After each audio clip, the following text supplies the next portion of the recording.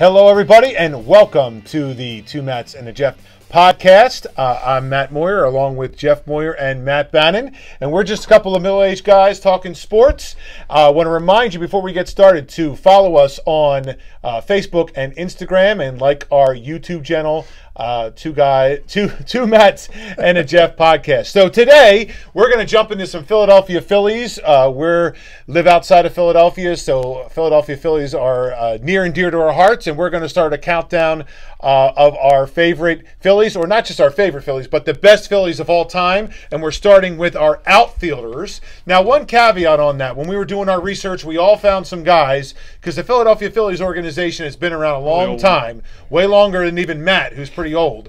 And so we found some guys who were really great that we never really heard of, who were in the organization long before any of us were born, long before our parents were born, and probably our grandparents were born. So we're not going to include those guys. We're really going to include guys that are pretty much in our lifetime of sports, maybe tweaked that just a little bit, but we didn't include everybody from the whole history of the organization, because we'd have been talking about guys we really just knew from research. So I think, Jeff, you're going to get started. Top Philadelphia Phillies outfielders of all time. And we're going to do just our top five, right? Sure. So I'll start with my top five. We'll go number five, I guess, here first, and work my way down. So, all right. So my number five is a guy from my childhood, from the '80 Phillies, when they won the World Series. So my number five guy is Gary Maddox. I don't know how you guys did it, but I started looking through a lot of their batting things, some defensive things, but a lot of their batting. So, he had an overall 285 batting average. Now, this is overall, so it's not just Phillies. Over 1,800 hits, 117 home runs, over 700 runs scored, over 750 RBIs. He actually, again, always remember him being tall and lanky, so he had almost 250 stolen bases. Again, part of the 1980 World Series. And, talking defense as we did with basketball, with I think a defense with the glove, he was an 8-time Gold Glove winner. So Gary Maddox is my number five here for the Phillies. Well, you mentioned something interesting there, Jeff, that I think we have to take into account and will come into play somewhere along the line is, some of these guys are great players, but how much time did they spend with the Phillies? Now, Gary Maddox spent a lot of time with the Phillies. So that, I know, I took into consideration when I was making my list, because there were some guys that were great, but might have only been on the Phillies for a couple of years, or those kinds of, or I don't think of as a Philly, maybe I think of them as a different team. Right. So that plays into things, not just the greatest player, but greatest Philly. They have to be a Philly. They have to be a guy you think of as a Philly. Right. Well, I was going to say well, go ahead. Okay. Well, I was just going to say the other thing is, when you think of baseball, and even outfield in particular, you either have somebody like Gary Maddox, who's more of a speed guy, not necessarily a power guy, and some, depending on some of these other guys, are more of a power hitting guy and not going to have the speed. So exactly what I was going to say. I was going to say a lot of things to consider when we're doing all these lists here for outfield in our first attempt with baseball here. Number four is a guy I was debating if I want to put on, just because I at least knew of him. But again, looking at stats, I'm like, I needed to put him on. So it's Del Ennis. So again, it's a guy, at least I heard of him. He wasn't a guy that didn't know as much about, but at least I heard of him. We were talking about some of the guys just never heard of, but at least I heard of him. 284 batting average, over 2,000 hits, which was super impressive. Over 200 home runs. He was a 3-time All-Star. Over 1,200 RBIs. Like just a big-time player for the Phillies, back in the day. My number three is a guy that, he was a very great player for the Phillies, and I think sometimes he was underestimated. I think a lot of times, we got, not a lot of fan support, and that's Bobby Abreu. His batting average was close to 300, 291 batting average. Almost 2,500 hits, 2,470 hits, 288 home runs, scored over 1,400 runs, over 1,300 RBIs. he had 400 stolen bases in his career, so again, fast. And then you start looking at other things, two-time All-Star, but he was a Gold Glove winner, which I really didn't remember. He was a Golden Glove winner, and he has a Silver Slugger Award. So it's interesting because he's not a guy that, for whatever reason, he wasn't endeared to the fans in Philadelphia. And I've heard a number of conversations about him recently, and where's he going to be in 5 or 10 years in the minds of the Philadelphia Phillies fans? I mean, I think he's on my list. I think you have to include him because he's just not a guy that had a lot of love from Philadelphia, but his numbers are great. Stats, you have to. Right. I was going to say, now I know one thing I've heard when they've talked about him is, when he played, it was, I guess, communication. He had a hard time communicating, and maybe that was part of it. I don't know, but maybe like the press as well. Maybe, I guess, but just in general, because being from a different country, So my number 2, again, another guy. I knew the guy, knew some stuff about him, but again, didn't see. Chuck Klein is my number 2. Again, just looking at all of his stats, 320 batting average, over 300 batting average. When we think of stats in baseball, that's impressive. When you think of 300, otherwise it's not. But in baseball, definitely over 2,000 hits, 300 home runs.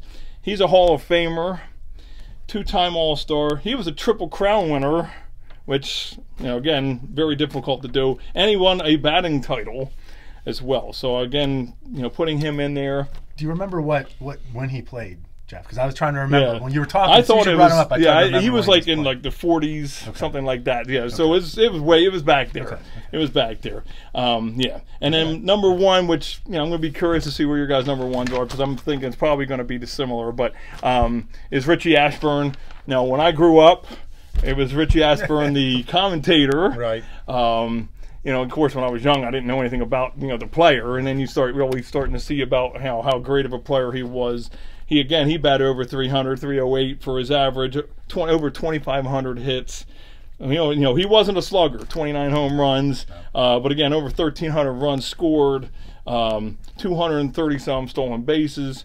Again, he's a Hall of Famer, 6-time All-Star, and again, because of the home runs were down, you could tell he had 2 batting titles. So that was mine. So I have Richie Ashburn, Chuck Klein, Bobby Abreu, Del Ennis, and Gary Maddox. So interesting. I have some commonalities with your list, but I guess my list, and I'm swayed to be truthful with what my childhood and guys that I'm not going to say I idolized because I wouldn't go that far, but guys you looked up to and a team that from the 80s, those guys are kind of special in some ways. So, and some of your guys that are on your list maybe deserve to be on my list, but I excluded them because of their age and not really knowing them. So my number 5 guy is a guy that might not be considered a career Philly, but he was in Philadelphia for 8 years, so long enough that I thought he deserved to be on the list. I think he deserves plenty. And that's Lenny Dykstra. So I know, controversial, and listen, the guy now is certainly not a stand-up guy, but nails. So tough guy, 3-time All-Star, Silver Slugger Award. Let's see. 289 batting average, so he's close to that 300, which only in the world of baseball is 3 out of 10 a great thing, but it is. 388 on base percentage, 829 hits. So his stats were good, not great. He's on that 93 team that is a pretty special team in Philadelphia. He was a tough-nosed player. Tough-nosed player. So he's my number 4. Not to interrupt, but if we were going to 10. He was my 6. He was so for right me. There, he was right there. He was right there. I was going to put him in, but I couldn't take him over Gary Maddox. Well, I tweaked my list when we were talking about who to include, not include. So I took a guy off, and he made the cut. So my number 4 was Gary Maddox. And you talked about all his great things, his defense. There is a great clip, and you can check it out, I'm sure, on YouTube somewhere, where I forget the situation, but the ball gets thrown about a bunch. And guess who's at home plate defensively getting the ball and getting a guy out at home? Wow. Gary Maddox. They said the guy was all over the field defensively, and there's a clip of this. I saw it. I can't remember the specifics, but it's impressive, and that's the way he was. He was all over, tall, lanky, You think about it, he looked like, the Secretary of Defense was the nickname the Phillies had for him. Right, I remember that. 8 Gold Gloves you mentioned, and just again, he's from that team back in the 80s. He was on the team from 75 through 86. So, guy I would consider a career Philly, although I'm sure he played for some other teams as well. So that defense. And that's what's interesting. Just like when we talked about basketball positions. In baseball, you know, you have a lot of outfielders, and there's guys on my list here above him that maybe I should have tweaked it, that are great sluggers, but their defense was questionable. So there's no Pete Incavillas or anything. But so now my number 3 was Bobby Abreu. And, you know, his stats just hold up. He was on the Phillies for 9 years, 98 to 2006, you know, 303 batting average, 416 on-base percentage, 1,400, almost 1,500 hits, 841 RBI, 13th in the Phillies in batting average. All time. Yep. 4th in on-base percentage all time. So he's got some 7th in stolen bases all time for the Phillies. 2nd in walks all time for the Phillies. 9th in RBIs all time for the Phillies. 9th in home runs. 12th in hits. 4th in doubles. And 9th in run scores for Phillies. So as far as the organization goes, he holds a lot of pretty prestigious numbers for the organization. Well, I think the thing with Bobby Abreu is that, you know, he was not on so many great teams. That's the other thing when you think about, you know. Yeah, he was between the early 93 team and the whatever teams. Yeah, but just doesn't get the love. But when you look at those kind of career stats for the team, how can you not include him in the list? Which we all, you know, I don't know if you have, Matt, but we did so far. So my number 2, this could be controversial because his stats don't add up to Bobby Abreu's so much, but is the Bull. Greg Luzinski. So that's the Bull. Let's see. There he is right there up on the wall behind us, the Bull. So for those of you watching, for those of you not, we have his jersey autographed because if you're a Philadelphia guy now, when you can get back to a game, there's Bull's barbecue at the ballpark. And so for me, he's quintessential Phillies. Great slugger in the outfield. Played for the Phillies for 11 years. 281 batting average. 363 on base percentage, one shy of 1,300 hits. So, you know, the stats are great. 4-time All-Star. Again, so he's a guy that is he's certainly not the Secretary of Defense, but a great hitter. Well, I was going to say, I have him, again, he would have been, if we did a whole 10, he was in that top 10 for me. And surprised me that he was a 4-time All-Star. Like, that kind of shocked me a little that, you know, he was that, you know, recognized by everybody else as well at the time. Yep. And my number 1, same as you, Richie Ashburn. So, you know, when I was growing up, he was Whitey in the booth, you know, and you know, wouldn't know as much, but 12 years he played for the team. 394 on base percentage, over 2,200 hits, 499 RBIs. 1,794 games played. So for the Phillies, so I got some Philly stats. 8th in average, 2nd in hits, 2nd in games played, 3rd in runs scored, 3rd in walks, which doesn't sound like something, but I think that's a sign of a great hitter, a batter. Is a good eye and getting walked. And, you know, in today's world of analytics, getting on base matters. Now, in 1948 to 59, nobody thought about that at all. But Richie Ashburn, you know, Hall of Famer, number 1 as far as my Phillies outfielders go. Well, my list is pretty similar to your guys. So let's see. My 5 is actually I'm going to switch my 5. I'm going to move one of my based on comments. I'm going to move my 5 guy to an honorable mention. I'm going to move one of my honorable mentions up. So my 5 is going to be Gary Maddox because I forgot how much I love Gary Maddox. I mean, as you can't see, I'm sitting down, but I'm a pretty tall and lanky guy, and just defensively, outfield-wise, that's where I usually play when I played in Little League and stuff and everything. So I loved it. When I think of Gary Maddox, I think of his stance at the plate. Nobody had a wider batting stance. You go look at that film and everything from way back in the day, or video, or whatever it is now, clips. But his wide stance and his hair, his fro sticking out of the old style helmet or whatever.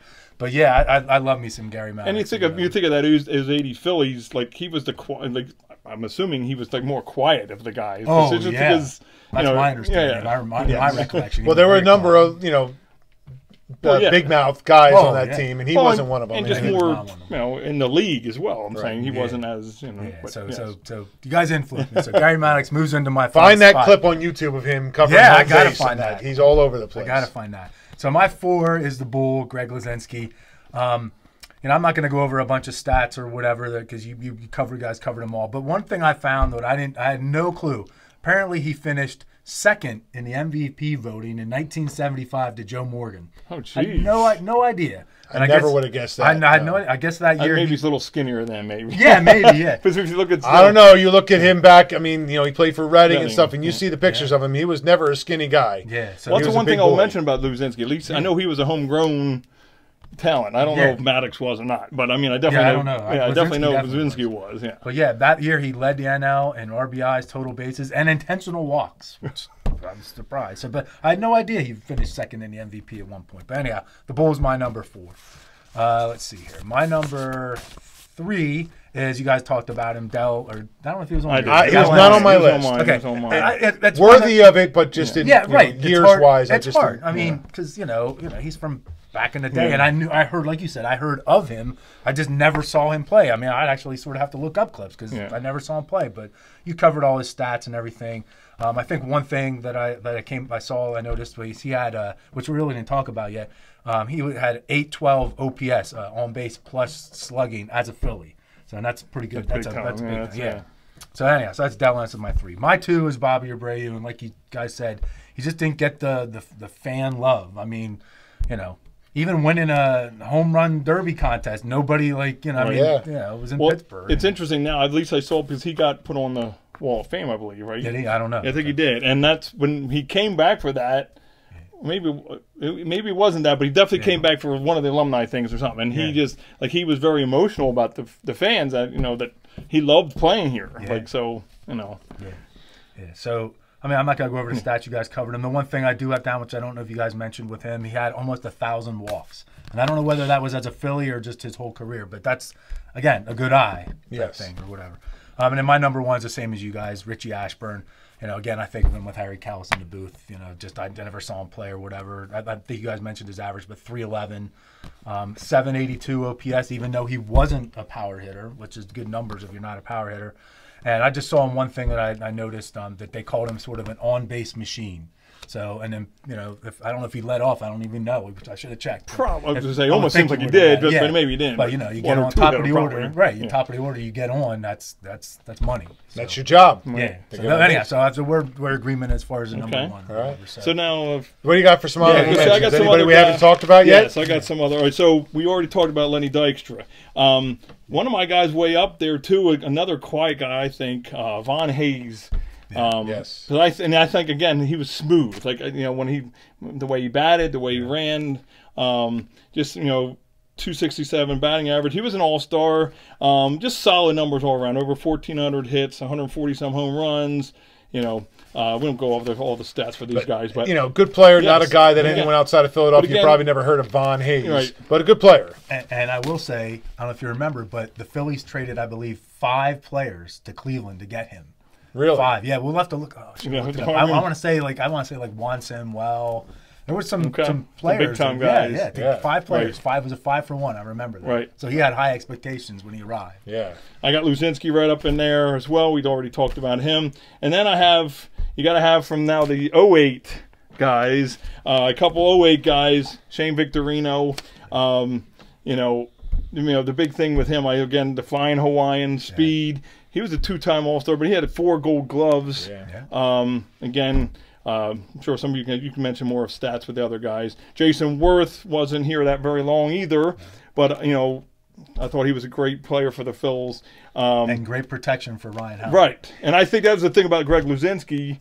Yep. I'm sure with Schmidt, and then I'll just do 2 more guys. One, both from championship teams. Yeah. Pat Burrell. Yeah. Pat Burrell, I should say. I have to say it. And then from when we were talking about the Fro, Bake McBride. Shake and bake.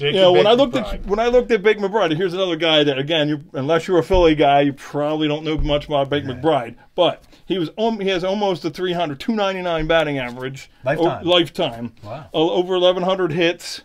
He wasn't a home run guy, 63 home runs. But he was a one-time All-Star. He was actually the Rookie of the Year. For the Phils? I don't know that. So I don't know if he was. I saw that too because I'm not sure if he started with the Phillies or not, to tell you the truth, because I know he only spent 5 years with the Phillies. He made my honorable mention because for me, again, that team, Shake and Bake McBride, memories. Only 5 years with the Phillies. He spent a lot of time other places. For my honorable mentions, long enough, I included the Flying Hawaiian, the 4 Gold Gloves, and that was a great team. And he spent the most of his career here. Yeah. I didn't include Jason Worth on my list because I felt like his best years weren't as a Philadelphia Philly. Maybe I'm wrong though, because he did earn it and then went to Washington and didn't earn it there. Right. He earned his next contract with Philly. I think with Jason Worth that he became who he was in Philly. Maybe and same thing with Victorino. If you think about Victorino, he was whatever the Rule 5. Yeah, it's a Rule 5 guy. Yeah. So they just picked him up. I just didn't think that Jason Worth was around long enough, and I have to look. I didn't write down how long he was in Philly because I think the length. But then then again, I included Shake and Bake McBride, who only had 5 years in Philly. So maybe I'm being unfair to Jason Worth. Do you have anybody else? Yeah, I have a couple guys here. Let's see. Who I have? Let's see. Wrong page. So I have some old guys, a couple old guys. A guy named Johnny Callison, batted .271 and hit 185 homers in the 60s for the Phils. Willie Jones, who hit 180 homers and had a .756 OPS in the 50s. I had a guy, actually my 5, who dropped out, Dick Allen, who hit .290 and had a .902 OPS as a Philly. And then I had Lenny Dykstra, Shane Victorino, I had Pat Burrell, and Von Hayes. Oh, and one comment I had is, I figured you guys wouldn't have Bryce Harper in there because he's he's been like 2 seasons or whatever. But I just put down Bryce Harper not long enough because who knows? Maybe hopefully if 13 years. 13 years of contract, you would hope. Yeah, that's what I mean. Hopefully he ends up on this list down the road. You hope so. I mean, so far, and I think what hurts him right now is that the team just isn't good enough. So, some of these guys are like, the guys from the 08 team and the guys from the 80 team, because they won. Right. They're great individual players, but when the team isn't good enough, it's hard to remember that guy. That's part of Abreu. They didn't really win anything when he was with them. Yep. Right, I was going to say, and plus, and they weren't just good for a year; they were good for years, before and after. Yeah, both times for 08 and 80. So. Yeah, even like the Lazinskis in that era, they were good in the mid to late 70s too. Well, how many times did they lose to the Dodgers in the NL Championship Series? Right, and he was a homegrown, like Lazinski, homegrown guy, and they, what it took to get him over the hump. Pete Rose. That's what took him over the hump. A guy we might talk about when we get to our infielders list, maybe. So, all right, final words. I was just going to say, I think it's different for us because this is our first time doing baseball. But again, you look at baseball, you're looking at whether a power hitter or are they just a guy that gets on base. The defensive stuff. I mean, there's a lot of different things when you think about a baseball player. A lot of aspects. Especially some baseball guys are not very athletic. We think of Greg Luzinski is way different than Gary Maddox. Extremely different people there. But for sure. Well, all right, you've been watching and listening to the Two Matts and a Jeff podcast. So I hope you will like us on Facebook and Instagram, follow our YouTube channel, and listen to us on Spotify or wherever you get your podcasts. We'll see you next time.